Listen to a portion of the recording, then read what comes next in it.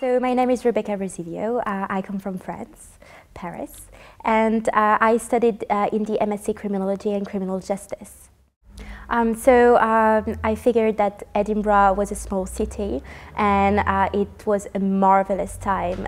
It's such a nice place to live in. It feels like a real community and the people are really so nice. So it was really amazing to live here, and the degree was great. The teachers were so professional. They knew their subject so much. It was really impressive to learn from the best people possible. And if I could say about my degree, I took mental health and crime and cybercrime, which were two classes that were really, really interesting and so actual. So I would recommend to take those.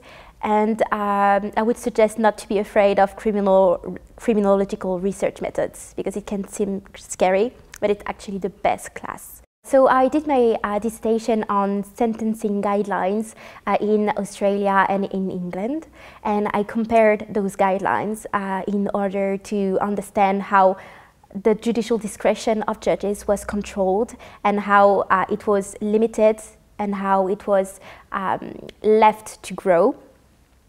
And this was really an incredible project to do.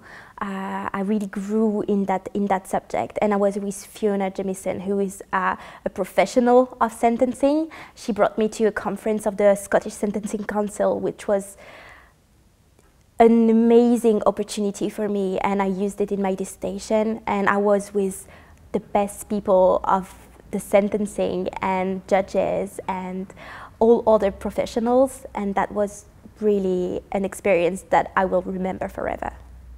Oh, I think they should go for it and just go study in Edinburgh, because the city is the best city to live in, and I come from Paris, so I can tell.